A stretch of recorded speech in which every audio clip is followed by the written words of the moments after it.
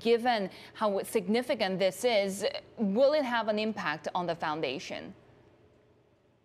Right now, their line is that it will not impact the foundation. We've been told they're going to remain co-chairs and trustees. There are going to be no changes to their roles or the organization, and they're going to continue to work together, which is also what they said in their statement.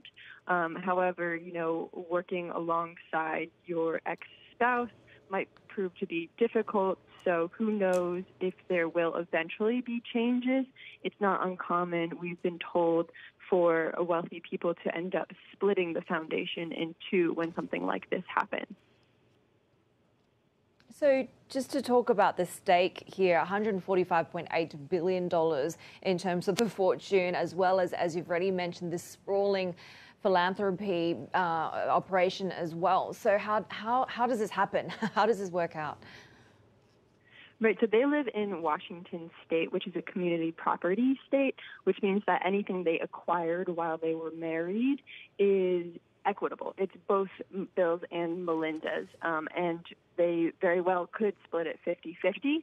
However, what we saw with Mackenzie Scott and Jeff Bezos' divorce in 2019, also in Washington State, that's not what ended up happening. Jeff ended up getting 75% of the Amazon stake, and Mackenzie got 25%.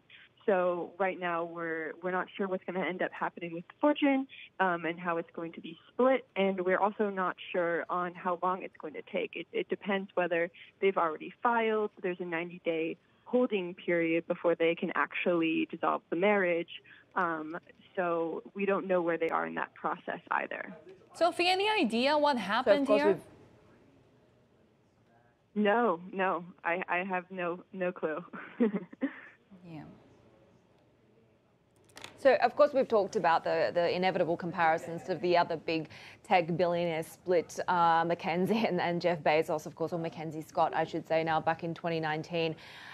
How does this compare in terms of the complexity and whether that precedent could give us an indication of what happens here?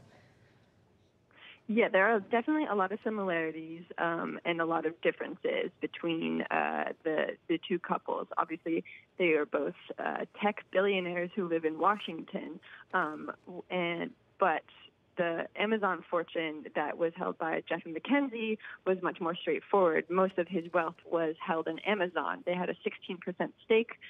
Jeff got 3/4 of it, and Mackenzie got what ended up being 4% of it. So that was pretty straightforward.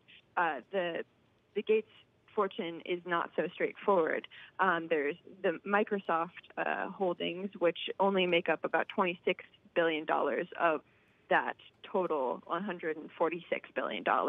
And then it's split up among a bunch of other things. So how that's going to be split up, it could get complicated too.